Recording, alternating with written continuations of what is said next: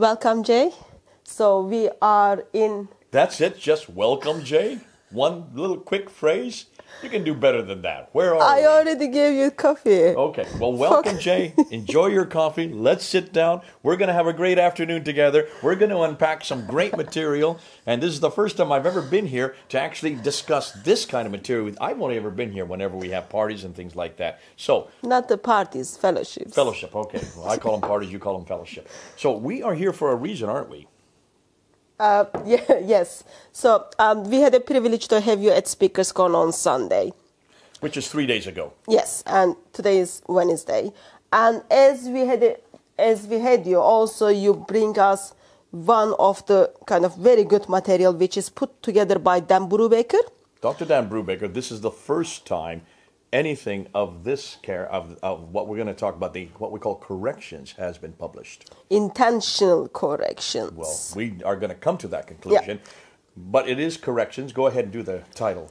Yeah, so book is written by Dr. Dan Brubaker, Corrections in Early Quranic Manuscripts, 20 examples, but there are 22 examples inside. So you've got two bonus. And it's not that he can't count. I asked him to add 2 more. And so he went, at my instruction, he went and added 2 more. And you'll see why when we get to them. Yeah. So book is available on Amazon. Please do buy it. Please read it, make use of it, and use it in the engaging with Muslims so that they can see unreliable of the Quran, which will allow them to hopefully give up Islam and come to Lord Jesus Christ. In fact, what's fascinating, Hatun, it was only made available on Amazon 2 hours before we got up. We got up at 4 o'clock in the afternoon. At 2 o'clock in the afternoon, it went live. And we had to be careful because of that. We could not really say anything. We could not really zero in on any variants or any corrections unless there's something that was published there that we're going. So we want to thank Daniel for doing this. Dr. Daniel Brubaker, this is his doctoral thesis. This is part of his doctoral thesis that he started in 2010, finished in 2014. We're now in 2019, and he has decided this is what, well, in some ways, this is what he calls an aperitif. This is, you know what the French word means? Which is like appetizer. Taster. Yeah. A taster. Yeah. This is a taster of what is going to come, because we only are looking at 22. How many has he now found since 2014? So I understood that he has over 4,000 variations. 4,000. Yeah. 4,000 corrections, intentional corrections. Yeah. In every case, these are human corrections. Yeah. Keep reminding me of that, because that's the important thing we're looking at. So we try to bring up the material at Speaker's Corner, but atmosphere at Speaker's Corner is different. So you do have hecklers, you do have people who wants to debate with you on the material while you are presenting. So what I ask you to come here, we can just go through the material quickly. Yeah.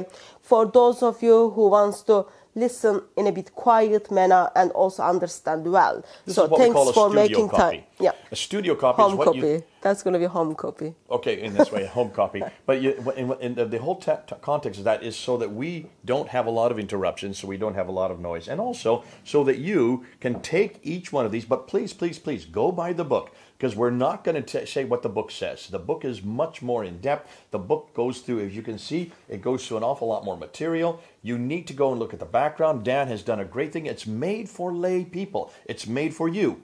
And that's why you need to get the book. Go up on Amazon.com. Go and get it right now. Did you know this? Right now, it's number 2 on the bestsellers list in Amazon for all the Islamic books. Well done. Which one is the first one, Jay? Nabil Quraysh's Seeking Allah, Finding Jesus, which has remained up there for years now, and it will remain. But isn't it fascinating? We both knew Nabil Quraysh. I work with Dr. Dan Brubaker. They're good friends of ours. So the 2 books that our friends are up are right number 1 and 2. And it is amazing that it's in Islamic section and it is written by Christians. Sadly, Muslim scholars doesn't offer us that much. And we brought this up on Sunday, didn't we? Yeah. How many times did the Muslims that were there, and we're not going to name them, that's not important, but the Muslims that came and engaged with us, every time when they gave a question, we said, well, why haven't you answered this question? Why haven't you done this homework? This is your Quran. These are your texts. Why haven't you done a textual criticism of the Quran? I think amazing thing is when we look at the Bible, we see there is a critical additional of the New Testament. Okay, so you can just go and even buy it from the shop. I do have one in my study room. Versus I cannot go to shop and buy the critical edition of the Quran. Doesn't exist. Doesn't exist. There Even is no historical critical analysis of the Quran. Has not been done by any Muslim of note that I'm aware of. There may be some that I'm not aware of, but the ones who are doing it are those who are the Orientalists. Yeah. People like the Gerhard twins, Ohlig, Yeah. and von Bothmer, and others who are doing it. Michael Marx, who's doing it in Germany. There are others who are interested in the Quran. François de Roche out of France. So they are actually looking at the manuscript analysis. But as far as redacted criticism, that's when you take and you appoint something, you push something back to another time period. That's called redacting it back. Source criticism. When you look at the Bible, they made all kinds of claims that much of the stories in the Bible came from other sources. That was invented on the Bible. That kind of criticism of the Quran, we are now doing it. St. Clair Tisdale started that back in the 1900s, early 1900s, about 100 years ago. 1910, I think, is when he published. So it has been around. What we haven't done, what has not been around, what no one has dared to do, is to look at the Quran itself, look at the text, look at the manuscripts, and ask the million-dollar question, which must be asked of every piece of literature that is historical, like the Bible, the Upanishads, the Vedas, the Bhagavad Gita, the Granth Sahib for the Sikhs, and then also the Bible for the Christians. But this book here, where are the original texts? Or where is the critical edition of the Quran? And define what you mean, critical edition of the Quran. They don't know what you're saying. So when I buy the Quran, I would love to see, for example, in Surah 7 verse 86 just came up. I love to see under it there are footnotes which tells us this word has been edited or taken away or not there in the certain manuscripts. Okay. So now you brought up two things that we need to unpack. Yesterday, on Sunday, we did ask this. The fellow that was on the ladder next to us, who put his ladder from back, he was very clear that, and we had to really push him on this. He said he was very clear that the textual tradition of the Quran can be traced right back to Muhammad himself. And then he corrected himself and he says to the time of Uthman 652, because he knew he did dare not say Muhammad, because that's just untrue. So but let's take that one step further. He then, when we asked him, okay, the textual tradition, that means you can find a manuscript that can be traced all the way back to the time of Uthman. He could not answer that, number one. So we said, okay, then can you find a manuscript or that's at all from the 7th century? He could not answer that. What did he finally say? It goes to the oral tradition and textual. No, and we were saying we're not talking about oral, because you can't prove or disprove oral. Oral is nothing more than hearsay.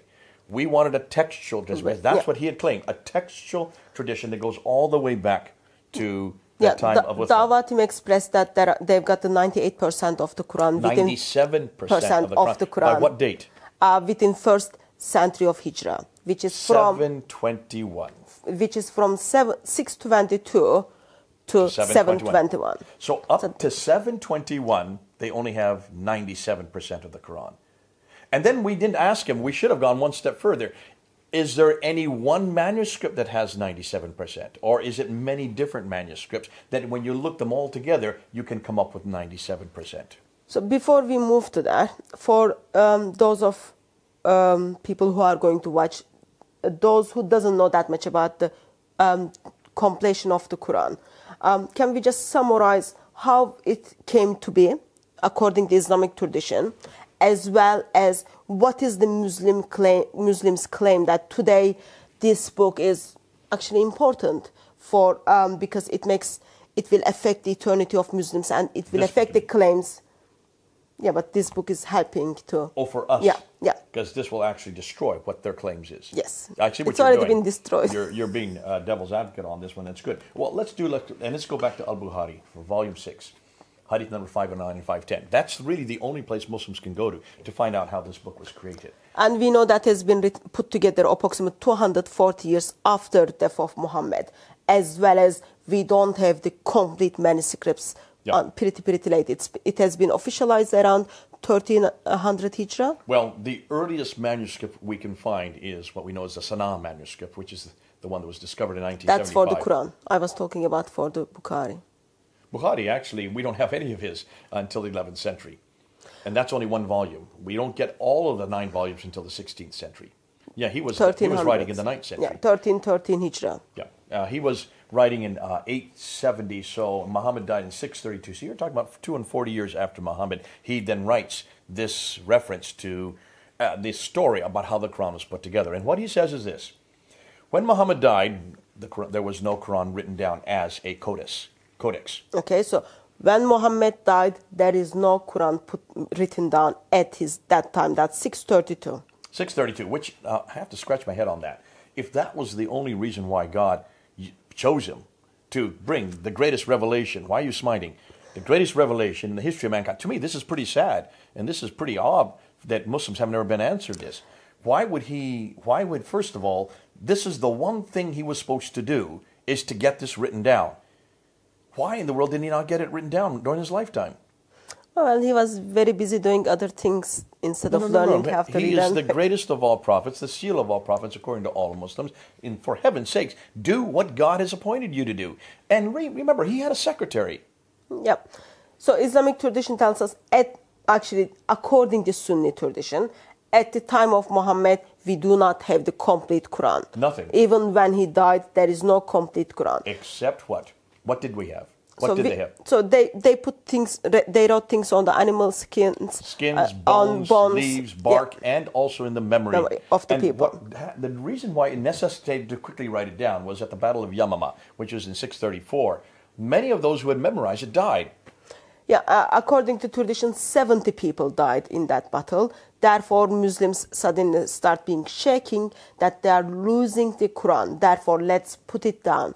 That is identified as the first Buddha in Islamic tradition. The first recension. Now, who was given that responsibility? His name was Zayd ibn Thabit, the secretary of Muhammad, the guy who should have been writing this down all the way along. He was given 22 years to write it down. Why didn't he write it down while Muhammad was still there? Huge question.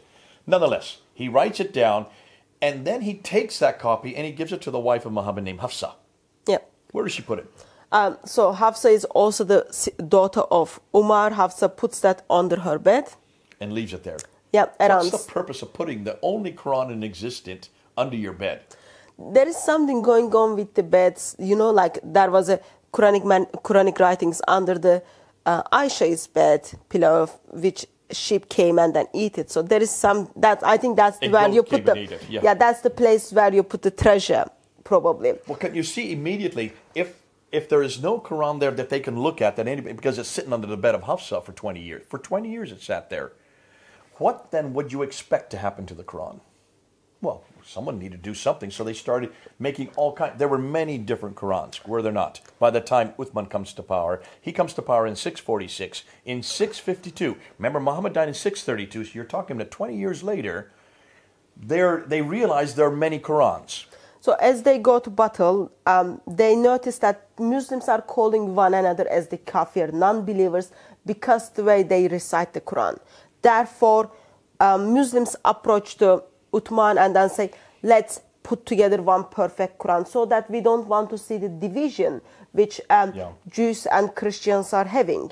Therefore, Uthman orders one perfect Quran to be compiled. Who does he call again? Zayd bin Thabit, who already put together the Hafsa's Quran. And what did he say to Zayd? Go get that Quran that's under Hafsa's bed. Bring it here. 20 years later, it had not been looked at. No one's done anything with it. It's been sitting under the bed for 20 years. No wonder there's so many different Qurans. He brings it up, right? And then what does he tell him to do? Now, this is really interesting. For those of you who speak Arabic, you'll see why this is interesting. He says to him, if you have any disagreement, you meaning plural, well, that's because there's four of them. There's Zayd ibn Thabit, Zubair, Alas, and Hisham. There are three friends of Zayd ibn Thabit. All of them are literate. They all can read and write. They were all, I guess, secretaries. But he says, if you have any disagreement, write it in the Qurayshi dialect. By definition, what is a dialect in a written text? So how do you decide? How do you know a dialect in a written text? That's not my expertise, but my understanding is you need the vowels. And you need the diacritical marks. Yeah. You need to have the dots. Yeah. If you have one little smiley face, if it's one dot, it's a na. Two dots, it's a ta. Three dots above, it's a tha. One dot below, it's a ba. Two dots, it's a ya. Na, ta, tha, ba, ya. You can have 5 different letters, depending on what dots you put in. Now, if that is the case, that would make sense to get it in the right dialect. The problem, here's the problem, there were no dots. At the time he's doing this in 652, dots had not yet been invented. Dots were invented, of course, in other things, but not in Arabic. Those were only introduced in the 8th century, another 60 to 100 years later. Vowelization you talked about. How many vowels are there? Three. The Dhamma, the U sound. It's not the my Kasra, area the I for sound. expertise. Yeah. The Fatha, the Ah sound. That's it, 3 vowels. Now there's long and short of each one, so maybe 6. But certainly these vowels were only introduced in the late to early 9th century. So how can he be asking them to make sure that they write it in the Qurayshi? That there is no dialectical differences in the 7th century. Sake of the argument, let's say, yes, that is correct, because we know Bukhari is looking back and then thinking in the 7th century. Redactic, and this is a redactic critical analysis. From a redactic criticism, that is impossible. Yeah. So Bukhari is looking back and then putting that story for us.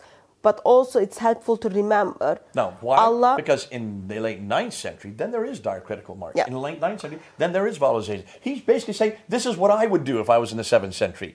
Get the right dialect. Without thinking, there was no dialectic differences in a nothing more than a razm. Razm means a consonantal text. Ooh, I love that. We're going to be talking a lot about that today. So, just wanted to make a point on, at the time of Muhammad received the Quran in 7 different ways. Okay? Wait a minute, hold it. How can you receive it in 70 different ways? That's the called miracle of Islam. That's another topic. I'm asking you from an Arabic text point. You've just now contradicted what we've just been talking about. I know. So readings. 7 different ways. Readings. Okay?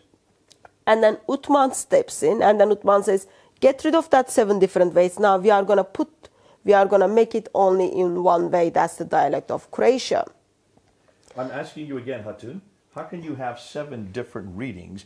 A reading requires diacritical marks. A reading requires vowelization. Are you seeing why I'm asking this question?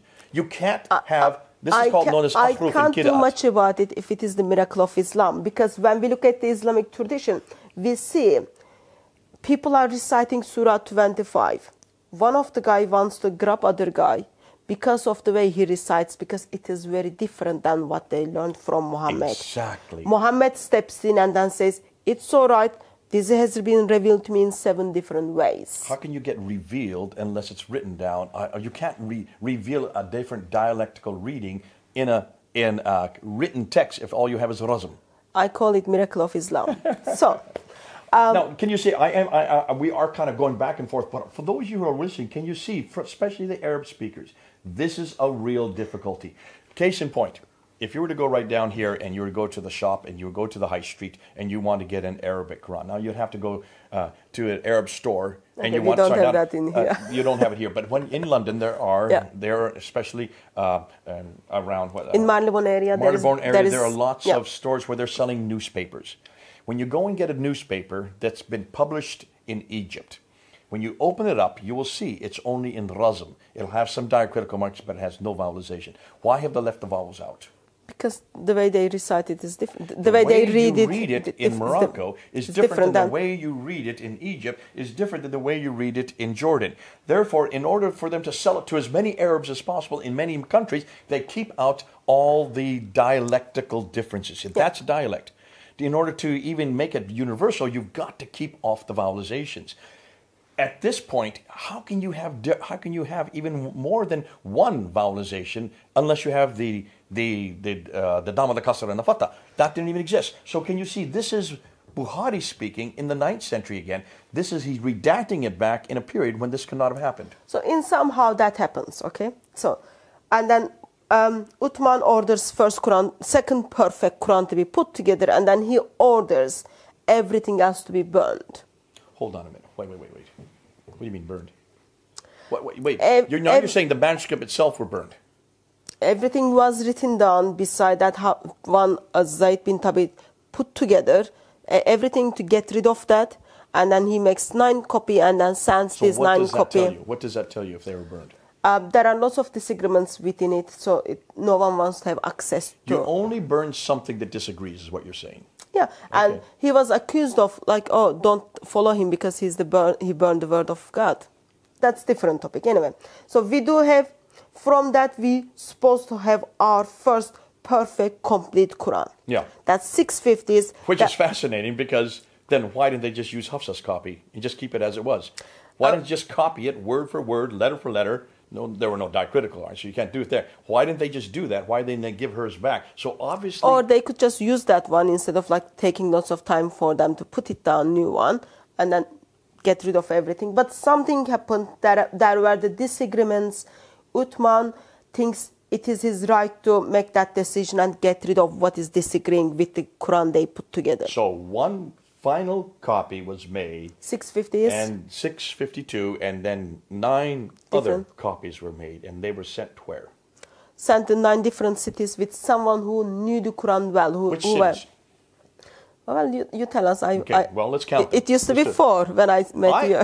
Listen, I've been, for 37 years, I was always told it was Basra, Baghdad, Damascus. I'm sorry, Basra, Baghdad, Damascus, and Medina, and Medina. That was it. Those are the 4 I was always told. And I grew up believing that. I was taught that. I think many of you Muslims who are hearing me, that's all you've been taught for. But that's not how many provinces. There were 9 provinces at the time of Uthman. So let's do it. Basra, Baghdad, Damascus, Jerusalem, Cairo, Cairo, Alexandria, Aden, Herat, and Nishapur. Now, how many fingers do I have? So 9, you've got 10, but you are holding 9. So 9 different Qurans has been sent to the 9 different cities. 9 different cities. Of those 9 cities, how many are still in Islamic control? With someone who memorized it well. So besides Jerusalem... A scholar. A scholar went with each one. Yeah, besides Jerusalem, all the cities are still under the Islamic Empire, under the Muslims. In 1400 years, have any of those cities gone through any type of attack or any type of fire or any type of flooding? Any way that the manuscripts could have been destroyed? I think Tayyar Artikulaj would answer that question better than me, because he says, we don't know why, like there is no fire, there is no earthquake, there is nothing happened, yet we do not have the Quranic. We don't have one. Not one out of those 9 exists today. Altıkılıç and Ekmel Nesalulu are actually 2 of the foremost scholars today in the Muslim world. The only ones who have looked at all 6 of the major manuscripts. They had spent 5 years doing that, and they came to their conclusion there is not one Uthmanic recension, which you can see is a real problem, because there's no Uthmanic recension. Either there's ineptitude, which I would suggest there is, or there were not 9 to begin with. But we're looking for 9. Okay, so now we don't have any Muhammad's Quran, any Abu Bakr's Quran, any Uthman's Quran, from Surah 1 to Surah 114. We don't have all 114 surahs in any Quran, and we brought that up on the ladder, didn't we? Yeah. We asked, can you get... Basically, and this is what I want to say. I want to find 3 things. Because every Muslim claims it is eternal, and the Quran says that in chapter 85, verse 22, right here. It is eternal. It is the eternal. It's on the eternal tablets. If it's on the eternal tablets, that means it has no creation. It has never been created. It exists eternally alongside Allah. That's the Quran. When we look at the Islamic tradition tells us if someone makes a claim that Quran has been created, they are not Muslim, they are kafir. So according to Sunni tradition, Quran is eternal speech of Allah, eternal word of Allah. The Mutazilites made this claim in the 9th century. What happened to them? They were all killed. Religion of peace. Yeah, religion of peace, not so much. And then ijtihad, which is the interpretation of scripture, was shut down for 1,000 years until Muhammad Abduh reintroduced it in 1905 at Al-Azhar University. So you have made some videos on this topic. Those of you who are watching, you can just go and check those videos. Let's move forward and come to Dan Brubaker's material. Well, let's just finish this up. I see we have 4 minutes, so let's just wrap it up real quickly, because we're not going to get into his material until the next video. What I would like to say is this. In the last 4 minutes, can you see there's some problems we have here? Immediately, first and foremost, we don't have the problems. Muslims have the problem. I have some problems with this. We are going to verbalize those problems for Muslims. Muslims, here I have it. First and foremost, can you see the Arabic that we're talking about could not even accommodate God's language, God's holy book. If this is such a great book, if this is the last of the revelation, if this is the final revelation, if this is the best revelation, why would God in his wisdom choose a language that could not even accommodate his revelation? The fact is very clear that in the 7th century, when you say it was revealed to Muhammad, there was no Dama, Kasra, Fatah, there was no diacritical marks. All there was a razm. The razm was a consonantal text, which we're going to get into later. Can you see a problem immediately? Secondly, why would he choose a man who could not read and write to give his revelation to? And hold on a minute. So he couldn't read or write, but he didn't know Arabic, right? When I started learning Arabic, I didn't know Arabic, but I learned to read and write in 2 weeks. It's not that hard to read and write. There are only 28 letters. Are you trying to tell us Muhammad, who is supposed to be the mercy to mankind, couldn't learn how to read and write within 22 years? He had 22 years to learn to read and write. Why didn't he learn it? Secondly, and thirdly, he had a secretary. His secretary could read. That's what secretaries do, right? They read and write. Yep. If they're not, then they're not worth what they're paid. Obviously, he had 22 years to write this down. What else was he writing if he wasn't writing down the most important thing that Muhammad was supposed to be revealed to? Certainly the most important thing that Muhammad was given as his mission. Now, when he dies, Abu Bakr finally decides to do what Muhammad didn't do. And he gets Zayd ibn Thabit to then write it down. Why in the world did he not make copies at that time? And send them out to every province? He should have done that. What did he do? He gives it to the daughter of Umar. She puts it under her bed. She used to be a wife of Muhammad. And she leaves it there for 20 years. To me, I don't know what's going on here. But if you have one responsibility for the Quran, you should make copies and send it to every nation and every city. And then read and then guard it, for heaven's sakes. But in 20 years, they couldn't even guard it. Obviously, there were many derivations. So the Uthman comes around, and he then goes and, hold on a minute, why does he copy that one? Why didn't he just take 9 copies from that one? Let me just express something. Within 20 years after death of Muhammad, so far what we saw is oral tradition has failed. Oral tradition is not that trustworthy because there are different Qurans are up there. There are lots of misunderstandings regarding the recitation of the Quran out there. So the whole thing of ahruf and qira'at is absolutely innocuous. But even so, let's just take on board that these were different readings. We pretty much well know this is not different reading because you don't have any diacritical marks, nor do you have nor do you have the vowelization to even delineate a dialectic difference in a written text. Now, if that is the case then, and I want to ask Muslims to please answer me on this, then why in the world did Uthman have to then destroy and burn all the remaining manuscripts? And if he then took this one manuscript, made 9 copies, sent it to 9 cities, where are they? I would like just one. I would like just one of the 9. We can't even find one. So one Quran from Surah 1 to Surah 114, with the 6,236 verses from the time of Uthman, or from 650s. And unchanged. We'll leave it there.